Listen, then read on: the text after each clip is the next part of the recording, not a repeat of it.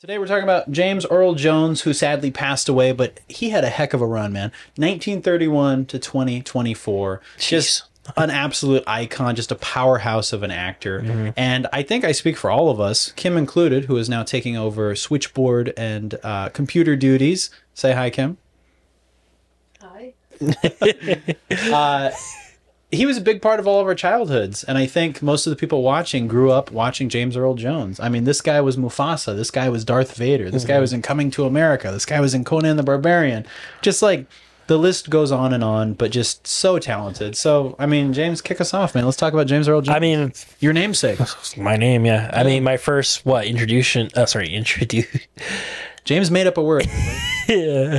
I was first introduced to James Earl Jones with Star Wars, of course, Darth Vader. Yeah. And he just has such like a iconic voice. He was so good at just making things sound so menacing. It's just, oh my gosh, like his career was, I don't know, just my childhood, I think. Yeah. Lion King, Mufasa. People forget Sandlot. He was the blind, sorry. He was. Blind neighbor. Blind. Yeah, he's a blind neighbor, right? Yeah. What a great character in there. Coming to America. I almost forgot about that too. He was his dad. That was a great one. Sandlot's a good one, yeah. The Beast. What was the? Yeah, the Beast in the background. Yeah, the Beast in the background. Whatever his dog's name was, I forgot what it was. It was Goliath. It was something like that, right? Yeah, I forget. It's been a while, but it's time for a rewatch. I mean, maybe we'll go back and watch some James Earl Jones movies for sure. The Sandlot would be a fun one. The Sandlot, it would be a fun What a masterpiece. Yeah. But yeah.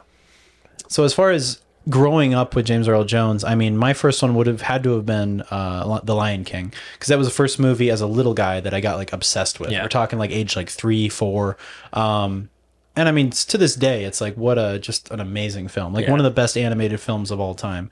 And then, of course, very quickly on in my early days as a little guy, like age 4 or 5 years old, I remember my Uncle Brian gave me the original Star Wars trilogy. So as far as like live action films with real people, those were like the first films I really got into and became like obsessed with. So his voice was always there. Like in my formative years, it was always there in the background. And side note, getting the original trilogy of Star Wars and the original Indiana Jones trilogy, like for the same Christmas, game changer for my whole life, like loving cinema. So shout out to Uncle Brian. Thanks for that. But yeah, dude, James Earl Jones, man, what an icon. And then as I got a little bit older, Conan the Barbarian, and then of course seeing him and stuff like The Sandlot, Coming to America. So yeah, he's just always been there, like in the peripheral, and he will be missed, man. I think he touched a lot of lives. He will be, man. But Kim, what was your first experience with James Earl Jones, the late great James Earl Jones? My first experience was probably my only experience, because I didn't get to watch Star Wars till I was like 12, so I was really old when I watched Star Wars. But was The Lion King. His voice as Mufasa was just so dynamic, was just so like life-changing. I mean, even the hyenas are like, ooh, say it again, Mufasa, Mufasa. Ooh, do it again, Mufasa. Ooh. Mufasa. Yeah, it's one of my favorite movies of all time, and there's nobody who can play Mufasa like him, so I'm a little nervous for the new movie to come out. And but yeah, that's just a movie and a voice that just stays in my mind whenever I get in trouble, or even like when I'm thinking like, remember, like there's something about his voice that is just so iconic. He's the voice of reason. But yeah, and I'm sure, so many people watching this probably feel the same way. It's like he was Darth Vader. I mean, it's like you had David Prowse doing the physical embodiment of it, but then that voice just took it to a whole new level as a character. And it's like I saw a clip the other day. You might have even sent it to me on Instagram, where it was the footage from Star Wars A New Hope with David Prowse as Darth Vader walking with his regular voice. Where he's talking. It sounds kind of like British and kind of high-pitched a little bit. And then it's like, okay, there he is. And then they do it with James Earl Jones, and you're like, oh, there he is. Start tearing this ship apart piece by piece until you find those tapes. Find the passengers of this vessel. I want them alive! Commander, tear this ship apart until you found those plans and bring me the passengers. I want them alive! So like, glad that they did that. Impactful and scary, Yeah, it was a greatest decision that they probably made to do that. 100%. So one thing I'd like to say, just highlighting the man as an actor, James Earl Jones, I'm scrolling through this man's IMDb and I'm just going for a long time. But he does a lot of theater work too, I believe, as well. Yes, he did do theater work. So let me go to his acting career. All right, so his very first role, wait a second. I thought he went even earlier. Hang on. Yep, here we go. Okay, Guiding Light TV series as Jim Frazier, number 2. Guess the year of his first film, or his first TV show appearance for James Earl Jones. He was 93 when he passed away. Guess the year of his first TV appearance. You're warm. Would it be the 60s? I feel like it's earlier than that. I'm gonna say 54. So the Guiding Light TV show says 1952, but it says his appearance as Dr. Jim Frazier was 1966. 1966. 1966. Wow. So from 1966 all the way up until Coming to America 2 as his last IMDb credited film project was 2021. And then we had Obi-Wan Kenobi miniseries 2022 as Darth Vader's voice. But so he did do that. I'm glad he did that. Okay. But his actual physical acting appearance was in Coming to America 2 as King Jaffe Joffer or Haffy. I don't know how you pronounce it. But yeah, so that's a pretty damn good run, 1966 to 2021 professionally. Like, that's crazy. He passed away, what, at the age of 93? 93. 93. Dude, and he did the voices still. I think I saw him at least in an interview not that long ago. Yeah. When you get older, you start like losing your voice a little bit and everything. Like, he still had a powerhouse of a voice. And he's one of those people who signed away the rights to his voice. And a lot of actors, I'd say, oh, don't do that. But with him, I'm like, that's beautiful. Yeah. Like, I'm like, that's so cool because he can really live on now. Yeah, Maybe they'll do that for Mufasa. Maybe they'll do some AI magic. And, you know, even if someone else does the voice of Mufasa, maybe we'll still get to hear him, you know? A little bit, yeah. Yeah. I know for a fact that at the end of the movie, they're going to put, you know, in memory of, of course, James Earl Jones now. You have to. But I mean, just going through this guy's IMDb, it's like Coming to America 2, you got the newer Star Wars, The Lion King. I mean, obviously, you got all the Vader stuff. But what else did he do? The Angriest Man in Brooklyn. Oh, dude, that one's funny. I've never seen it. I've seen the clip. Have you seen the clip? No. So he's with Robin Williams in that one. Icon. Robin Williams needs to purchase a camera, and he's in like let's say a Radio Shack, and he's the clerk. James Earl Jones is the clerk, and he has a stuttering problem.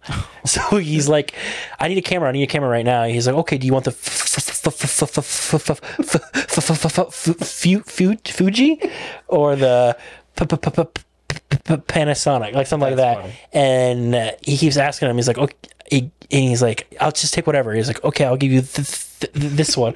And he's like, oh, I need something now. There's no battery life. There's no charge. Do you have anything now? And he's like, the Fuji's today, Junior. Fuji's ready. And he's like, okay, so should I take the Robin Williams? Like, should I take the Fuji or should I take this? And James Earl Jones, like, rarely ever get to hear him swear. He says, fuck you. So he was also in The Sandlot 2 as Mr. Myrtle. I don't think I ever saw The Sandlot 2. I think it was probably a piece of crap. It wasn't bad. I mean, probably watching it now is probably a piece of, like you said, crap. I remember watching it earlier when they started doing those. They did the third one too. It was good to see him in there. Sandlot 2 was just literally just copy and paste. That's a shame. Which is with new kids. That's all it was. That sucks. Like that 90s show, right? Mm-hmm. But not as good as that 70s show. So he did so many. I mean, you guys, like, honestly, like, just pull up his IMDb if you're curious and scroll through. It's like a ton of narration, a shit ton of acting, a lot of TV movies. I mean, the guy was just so prolific. So he did the narration for Judge Dredd.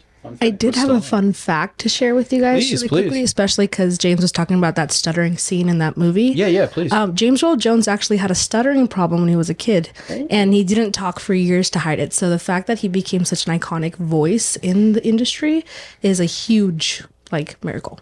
That's a win. I mean, that's awesome. Though. That's amazing, cool. Actually. Yeah, that's great. And you know, it's like, I think back. I remember when I was in school. I remember in college there was a kid who had a really bad stutter, and I remember like seeing him working on it and getting better. And like, shout out to him. Like, that's badass. Yeah. So that's a win. So, but no, seriously, for James Earl Jones to do that, like, that's amazing. That's cool. That's pretty badass. Okay, so according to Jones, we'll do a couple trivia fun facts. When George Lucas was trying to cast the voice of Darth Vader, his immediate idea was to cast Orson Welles. However, he felt that Welles was too well known for the role. Did hear that. So instead, he looked for an actor with a deep voice like Orson Welles, which is how he got the role. A couple others. Known for his humility, he declined to have his name appear on the credits of both Star Wars Episode 4 and The Empire Strikes Back, claiming that he felt his contribution wasn't significant enough to warrant a credit. He did agree to have his name appear on the credits of Star Wars Return of the Jedi, 1983. Wait, so I've never noticed that. Me neither. I would have to watch it. And go I wonder if back they went now. and retroactively added them. They probably had to. Yeah. So episode 6, sorry. Return of the Jedi. A United States Army veteran and former member of the 75th Rangers Regiment. Nice. Very fun fact. Let's do a couple more. Kim, as you said, he had a stuttering problem as a child. That's true. Still struggles with the problem and says he has to think about what he says carefully before saying it. Impressive, since he's known mostly for his narration work. Took acting lessons to control his stutter. Narrated the documentary Black Indians, An American Story, 2001, which explores issues of racial identity between mixed descent peoples of both Native American and African American heritage. Jones himself is a, quote, Black Indian. He was the first established celebrity to appear on the series Sesame Street, 1969. Really? That's a fun fact. That's cool. To help get over his stuttering, he would write poetry, and his school teachers would let him read it in front of the class. That's nice. That's very nice. What a good guy. Yeah, let's do a couple more. His death was announced during a live broadcast of an NBA playoff game in April 1998. The deceased was actually James Earl Ray, the convicted assassin of Martin Luther King. Yeah. That, or it was a Simpsons writer predicting another one. It's so weird. He's the commanding voice that says, "This is CNN." This is CNN, a network of Turner Broadcasting System. He appeared with Harrison Ford in 6 films. Episode 4, A New Hope, Empire Strikes Back, Return of the Jedi, Patriot Games, Clear and Present Danger, and The Rise of Skywalker. Wow. Yes. All right. And then let's do one last random one. I'm just going to scroll through. In March 2022, Broadway's Court Theater was renamed the James Earl Jones Theater in his honor. That'll be my last fun fact. But yeah, He has to have a star, right? He has to have one. I don't know if he does, but if he has, let's look it up. Yeah. Real quick, we have to look that up. Of course. But yeah, shout out to James Earl Jones. I think any actor would just be honored to have a career half as prolific as this guy. Yeah. Just amazing. Let's see. Does he have one? No. Oh, really? No, well, he deserves one. He deserves one. they've done it for people that's passed away and they gave him the star, and most of the time the posthumous award. Yeah, most of the time of their co-stars, family would accept the award for him. So I'm pretty sure he will get a star. Absolutely. I mean, the man was the voice of Darth Vader. Yeah. Right. So anyway, shout out to James Earl Jones. Much respect to him. We're so lucky to have grown up with him on film and hearing him all those years, and his legacy will just live on. Yeah, man. live on in movies and everything, man. Absolutely. So that's the beautiful thing about it. Like, it sucks when these people go because you're not going to get any more from them. Although with AI, we might. Who knows? But you got to just be grateful for the contribution that he gave to cinema and to the art of acting and to the art of voice acting. And yeah, just what a legend, man. Peace out and farewell to James Earl Jones. Yeah. All right. So be kind. Rewind. And subscribe. Subscribe. Thanks for watching. Love you, James. Peace. Mufasa.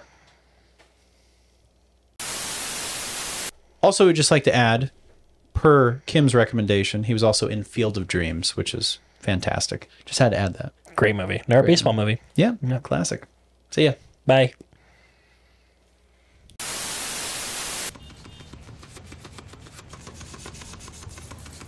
Fuji. Oh.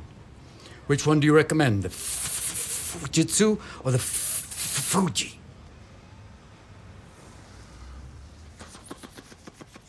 Fuck you. Bravo.